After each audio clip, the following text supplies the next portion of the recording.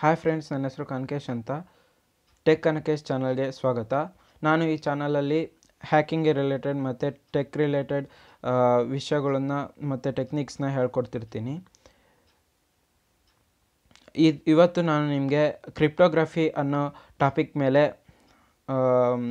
ಟಾಪಿಕ್ನ ಅದ್ರ ಬಗ್ಗೆ ಮಾತಾಡ್ತಿದ್ದೀನಿ. ಮತ್ತು ಇದರ ಮೇಲೆ ಚಿಕ್ಕ ಪ್ರಾಕ್ಟಿಕಲ್ ವಿಡಿಯೋನೂ ಇರುತ್ತೆ. ಕ್ರಿಪ್ಟೋಗ್ರಫಿ ಅಂದರೆ ಏನಾದರೂ ಒಂದು ಟೆಕ್ಸ್ಟ್ ಫೈಲ್ ಅಥವಾ ಏನಾದರೂ ಒಂದು ಫೈಲ್ನ ಒಬ್ಬರಿಂದ ಇನ್ನೊಬ್ರಿಗೆ ಕಳಿಸ್ಬೇಕು ಅಂತಂದರೆ, ಅಂದರೆ ಪ್ರೈವೇಟಾಗಿ ಯಾರಿಗೂ ಗೊತ್ತಾಗಬಾರ್ದು, ಅದರಲ್ಲಿರೋ ಕಂಟೆಂಟ್ ಯಾರಿಗೂ ಸಿಗಬಾರ್ದು ಅಂತ ಅನ್ನೋದಾದರೆ ಅದನ್ನು ಎನ್ಕ್ರಿಪ್ಟ್ ಮಾಡಿಬಿಟ್ಟು, ಅಂದರೆ ಒಂದು ಕೀ ಬಳಸ್ಕೊಂಡು ಅದನ್ನು ಎನ್ಕ್ರಿಪ್ಟ್ ಮಾಡಿಬಿಟ್ಟು ಕಳಿಸ್ತಾರೆ ಇನ್ನೊಬ್ಬರಿಗೆ. ಅದನ್ನು ಇನ್ನೊಂದು ಕಡೆಯಿಂದ ಡಿಕ್ರಿಪ್ಟ್ ಮಾಡಿ ಓದಬೇಕು ಅಂತ ಅಂದರೆ ಅವ್ರು ಆ ಕೀ ಎಂಟ್ರಿ ಮಾಡಿ ಡಿಕ್ರಿಪ್ಟ್ ಮಾಡ್ತಾರೆ, ಅವಾಗ ಓದ್ತಾರೆ. ಇದನ್ನೇ ಕ್ರಿಪ್ಟೋಗ್ರಫಿ ಅಂತ ಕರೀತಾರೆ. ಇದರಲ್ಲಿ ಎರಡು ಮೆಥಡ್ ಇದೆ, ಒಂದು ಸಿಮೆಟ್ರಿಕ್, ಇನ್ನೊಂದು ಅಸಿಮೆಟ್ರಿಕ್.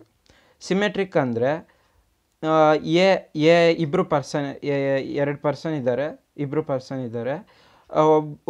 ಒಬ್ಬರು ಎ, ಇನ್ನೊಬ್ಬರು ಬಿ. ಬಿಗೆ ಒಂದು ಟೆಕ್ಸ್ಟ್ ಫೈಲ್ನ ಅಥವಾ ಯಾವುದಾದ್ರೂ ಒಂದು ಪ್ರೈವೇಟ್ ಮೆಸೇಜ್ ಅಥವಾ ಪ್ರೈವೇಟ್ ಟೆಕ್ಸ್ಟ್ನ ಕಳಿಸ್ಬೇಕು ಅಂತ ಅಂದರೆ ಅದನ್ನು ಎನ್ಕ್ರಿಪ್ಟ್ ಮಾಡಿಬಿಟ್ಟು ಆ ಪಾಸ್ವರ್ಡ್ ಕೀಯಿಂದ ಎನ್ಕ್ರಿಪ್ಟ್ ಮಾಡಿಬಿಟ್ಟು ಬಿ ಕಳಿಸ್ತಾರೆ. ಇವ್ರ ಪಾಸ್ವರ್ಡ್ ಹೇಳ್ತಾರೆ, ಪಾಸ್ವರ್ಡ್ ಕೀನ ಎಂಟ್ರಿ ಮಾಡಿಬಿಟ್ಟು ಅದನ್ನು ಡಿಕ್ರಿಪ್ಟ್ ಮಾಡಿ ಓದ್ತಾರೆ.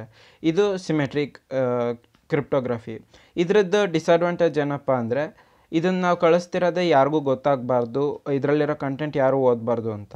ಇದ್ರ ಜೊತೆನೇ ಪಾಸ್ವರ್ಡ್ ಕಳಿಸಿದ್ರೆ ಅದನ್ನು ಎನ್ಕ್ರಿಪ್ಟ್ ಮಾಡೋ ಅಗತ್ಯನೇ ಇರಲ್ಲ. ಬೇರೆ ಯಾರಿಗಾದ್ರೂ ಸಿಕ್ಬಿಟ್ರೆ ಪಾಸ್ವರ್ಡ್, ಅದನ್ನು ಎನ್ಕ್ರಿಪ್ಟ್ ಮಾಡಿ ಆ ಡೇಟಾನ ಓದ್ಬಿಡ್ತಾರೆ. ಇದಕ್ಕೆ ಅಂತಲೇ ಇನ್ನೊಂದು ಮೆಥಡ್ ಇದೆ, ಅದು ಅಸಿಮೆಟ್ರಿಕ್ ಅಂದರೆ ಇದರಲ್ಲಿ ಇಬ್ಬರ ಹತ್ರ ಕೀ ಇದ್ದಿರುತ್ತೆ. ಏನಂದರೆ ಒಂದು ಪ್ರೈವೇಟ್ ಕೀ, ಒಂದು ಪಬ್ಲಿಕ್ ಕೀ. ಎ ಹತ್ರನೂ ಒಂದು ಪ್ರೈವೇಟ್ ಕೀ, ಒಂದು ಪಬ್ಲಿಕ್ ಕೀ ಇರುತ್ತೆ. ಬಿ ಹತ್ರನೂ ಒಂದು ಪ್ರೈವೇಟ್ ಕೀ, ಒಂದು ಪಬ್ಲಿಕ್ ಕೀ ಇರುತ್ತೆ. ಪಬ್ಲಿಕ್ ಕೀ ಏನಕ್ಕೆ ಯೂಸ್ ಮಾಡ್ತಾರೆ ಅಂದರೆ ಪಬ್ಲಿಕ್ ಕೀನ ಬಳಸ್ಕೊಂಡು ಎನ್ಕ್ರಿಪ್ಟ್ ಮಾಡ್ತಾರೆ, ಆದರೆ ಪ್ರೈವೇಟ್ ಕೀನ ಯೂಸ್ ಮಾಡಿಕೊಂಡು ಡಿಕ್ರಿಪ್ಟ್ ಮಾಡ್ತಾರೆ. ಈಗ ಎ ಹತ್ರ ಎರಡು ಕೀ ಇದೆ, ಪ್ರೈವೇಟ್ ಕೀ ಮತ್ತು ಪಬ್ಲಿಕ್ ಕೀ. ಬಿ ಹತ್ರ ಪ್ರೈವೇಟ್ ಕೀ ಮತ್ತು ಪಬ್ಲಿಕ್ ಕೀ ಇದೆ. ಈಗ ಏನಾದರೂ ಬಿಗೆ ಟೆಕ್ಸ್ಟ್ ಫೈಲ್ ಕಳಿಸ್ಬೇಕು ಅಂತಂದರೆ ಬಿ ಹತ್ರ ಇರೋ ಪಬ್ಲಿಕ್ ಕೀನ ಇಸ್ಕೊಂಡು ಅದರಿಂದ ಈ ಫೈಲ್ನ ಎನ್ಕ್ರಿಪ್ಟ್ ಮಾಡಿಬಿಟ್ಟು ಕಳಿಸ್ತಾರೆ. ಆದರೆ ಈ ಪಬ್ಲಿಕ್ ಕೀಯಿಂದ ಇವ್ರ ಕೈಲಿ ಡಿಕ್ರಿಪ್ಟ್ ಮಾಡೋಕ್ಕಾಗಲ್ಲ. ಬಿ ಹತ್ರ ಬರುತ್ತೆ. ಬಿ ಹತ್ರ ಬಂದಮೇಲೆ ಬಿ ಹತ್ರ ಇರೋ ಪ್ರೈವೇಟ್ ಕೀ ಇರುತ್ತಲ್ಲ ಬಿದು, ಆ ಪ್ರೈವೇಟ್ ಕೀಯಿಂದ ಅವರು ಟೆಕ್ಸ್ಟ್ ಫೈಲ್ನ ಓಪನ್ ಮಾಡಿ ಓದ್ತಾರೆ. ಇದು ಬಿಯಿಂದ ಹೇಗೆ ಮತ್ತೆ ಕಳಿಸ್ಬೇಕು ಅಂದರೆ, ಬಿ ಇರೋರು ಎ ಹತ್ರ ಇರೋ ಪಬ್ಲಿಕ್ ಕೀನ ಇಸ್ಕೊಂಡು ಇದನ್ನು ಎನ್ಕ್ರಿಪ್ಟ್ ಮಾಡ್ತಾರೆ, ಇದನ್ನು ಎ ಕಳಿಸ್ತಾರೆ. ಎ ಹತ್ರ ಹೋದ್ಮೇಲೆ ಅವ್ರ ಹತ್ರ ಇರೋ ಪ್ರೈವೇಟ್ ಕೀಯಿಂದ ಅದನ್ನು ಓಪನ್ ಮಾಡಿಬಿಟ್ಟು ಓದ್ತಾರೆ. ಇದು ಅಸಿಮೆಟ್ರಿಕ್. ಈಗ ಒಂದು ಚಿಕ್ಕ ಪ್ರಾಕ್ಟಿಕಲ್ ವಿಡಿಯೋ ಇದೆ. ಫಸ್ಟು ನಿಮ್ಮ ಮೊಬೈಲಲ್ಲಿ ಟರ್ಮೆಕ್ಸ್ ಆ್ಯಪ್ನ ಓಪನ್ ಮಾಡಿ. ಈ ಟರ್ಮೆಕ್ಸ್ ಆ್ಯಪ್ ನಿಮ್ಮ ಮೊಬೈಲಲ್ಲಿ ಇಲ್ಲ ಅಂತ ಅಂದರೆ, ಟರ್ಮೆಕ್ಸ್ ಆ್ಯಪ್ ಏನಾದರೂ ಮೊಬೈಲಲ್ಲಿ ಇಲ್ಲ ಅಂತಂದರೆ ಪ್ಲೇಸ್ಟೋರ್ಗೆ ಹೋಗಿ ಟರ್ಮೆಕ್ಸ್ ಅಂತ ಹುಡುಕಿ ಇನ್ಸ್ಟಾಲ್ ಮಾಡ್ಕೊಳ್ಳಿ. ಫಸ್ಟು ಇದಕ್ಕೆ ಒಂದು ಟೂಲ್ ಬೇಕು, openssl ಅಂತ. ಇದನ್ನು ಇನ್ಸ್ಟಾಲ್ ಮಾಡೋಕ್ಕೆ ಪ್ಯಾಕೇಜ್ ಇನ್ಸ್ಟಾಲ್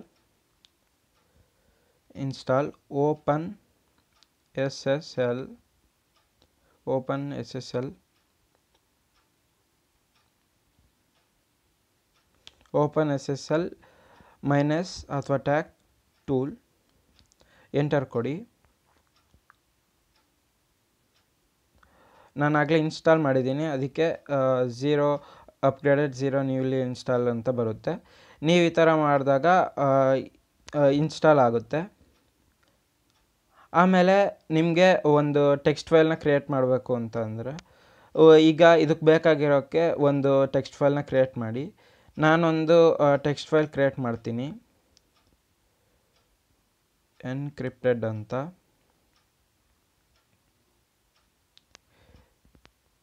ಇದಕ್ಕೆ ನೀವು ಈ ಟೆಕ್ಸ್ಟ್ ಫೈಲ್ ಕ್ರಿಯೇಟ್ ಮಾಡಬೇಕು ಅಂತ ಅಂದರೆ ನೀವು ಯಾವುದೇ ಟೆಕ್ಸ್ಟ್ ಎಡಿಟರ್ನ ಯೂಸ್ ಮಾಡಿಕೊಂಡು ಕ್ರಿಯೇಟ್ ಮಾಡ್ಬೋದು. ಆದರೆ ನಾನು ನ್ಯಾನೋ ಅಂತ ಟೆಕ್ಸ್ಟ್ ಎಡಿಟರ್ನ ಯೂಸ್ ಮಾಡ್ತಾ ಇದ್ದೀನಿ. encrypted.txt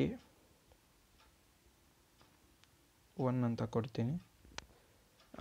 ಈ ಥರ ಓಪನ್ ಆಗುತ್ತೆ. ಆಮೇಲೆ ನಾನು ಇದರಲ್ಲಿ ಪ್ಲೀಸ್ ಪ್ಲೀಸ್ ಎನ್ಕ್ರಿಪ್ಟ್ ಮೀ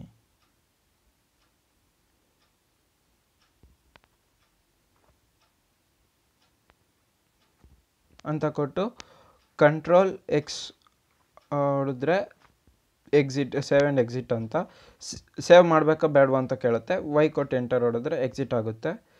ಈಗ ನೀವು ಆ ಫೈಲಲ್ಲಿ ನೋಡಿದ್ರೆ ಒಂದು ಫೈಲ್ನಲ್ಲಿರೋ ಕಂಟೆಂಟ್ ನೋಡಬೇಕು ಅಂದರೆ ಕ್ಯಾಟ್ ಅನ್ನೋ ಕಮೆಂಡ್ ಯೂಸ್ ಮಾಡಬೇಕು. Cat encrypted ENCRY encrypted .txt ನೋಡಿ, ಇದರಲ್ಲಿ ಪ್ಲೀಸ್ ಎನ್ಕ್ರಿಪ್ಟ್ ಮೀ ಅಂತ ಇದೆ.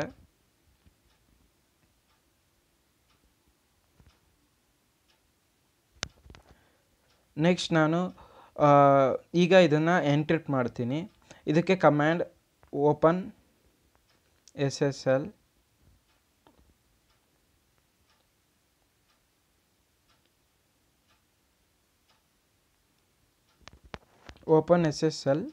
ಎನ್ಕ್ರಿಪ್ಟ್ ಮಾಡೋದಕ್ಕೆ ENC ಎನ್ಕ್ರಿಪ್ಟ್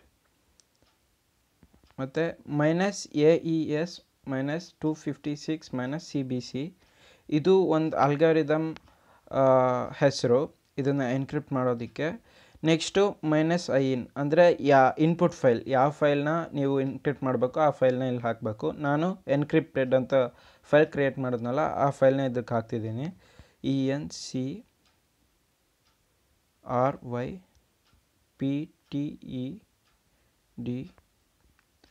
encrypted 1.txt.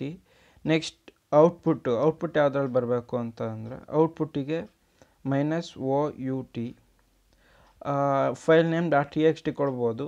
ನಾನು decrypted ಅಂತ ಕೊಡ್ತೀನಿ.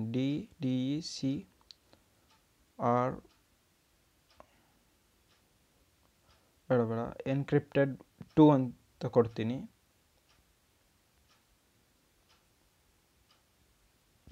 encrypted 2.txt. ಆಮೇಲೆ ಪಾಸ್ವರ್ಡ್ ಕೇಳುತ್ತೆ. ಪಾಸ್ವರ್ಡ್ನ PASSWORD ಪಾಸ್ವರ್ಡ್ ಅಂತ ಕೊಡ್ತೀನಿ. ನೆಕ್ಸ್ಟ್ ವೆರಿಫೈ ಅಂತ ಕೇಳುತ್ತೆ. PASSWORD ಈ ಥರ ಬರುತ್ತೆ. ನೆಕ್ಸ್ಟು LS ಲಿಸ್ಟ್ ಮಾಡಿದ್ರೆ ನೋಡಿ ಇಲ್ಲಿ ಎನ್ಕ್ರಿಪ್ಟೆಡ್ 2 ಅಲ್ಲಿ ಏನಿದೆ ಅಂದರೆ ನನಗೀಗ ಅದೇ ಔಟ್ಪುಟ್ ಬಂದಿದ್ದು ಕ್ಯಾಟ್ ಎನ್ಕ್ರಿಪ್ಟೆಡ್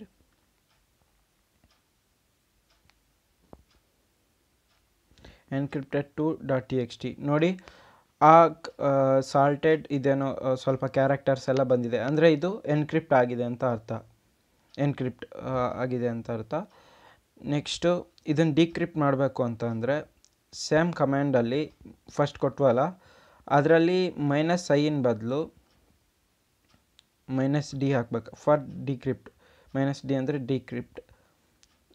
ಇಲ್ಲಿ ಇನ್ಪುಟ್ ಫೈಲು ನಾವು ಎನ್ಕ್ರಿಪ್ಟ್ ಮಾಡಿರ್ತೀವಲ್ಲ ಆ ಇನ್ಪುಟ್ ಫೈಲ್ ನಾವೀಗ ಎನ್ಕ್ರಿಪ್ಟ್ ಮಾಡಿರೋದು ಅಂದರೆ encrypted 2.txt. Output file decrypted ಅಂತ ಬರಿತೀನಿ.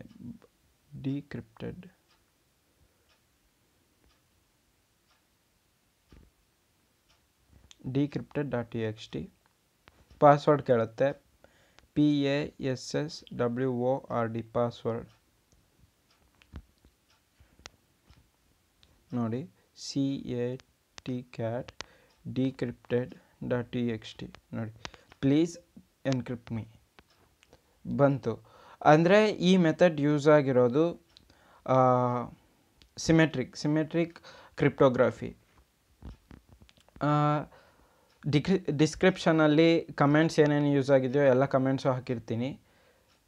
ಮತ್ತು ನೋಟ್ಸು ಅಂದರೆ ಇದ್ರ ಡೆಫಿನೇಷನ್ಸು ಅಥವಾ ಏನಾದರೂ ಅರ್ಥ ಆಗಲಿಲ್ಲ ಅಂದರೆ ನೋಟ್ಸ್ ಅಂತ ಹೇಳ್ಬಿಟ್ಟು ಕೆಳಗಡೆ ಡಿಸ್ಕ್ರಿಪ್ಷನಲ್ಲಿ ಹಾಕಿರ್ತೀನಿ, ಓದ್ಕೊಳ್ಳಿ. ನಿಮ್ಗೇನಾದರೂ ಡೌಟ್ ಬಂತು ಅಂದರೆ ಕಮೆಂಟ್ ಮಾಡಿ, ನಾನು ಎಲ್ಲದಕ್ಕೂ ಉತ್ತರಿಸ್ತೀನಿ.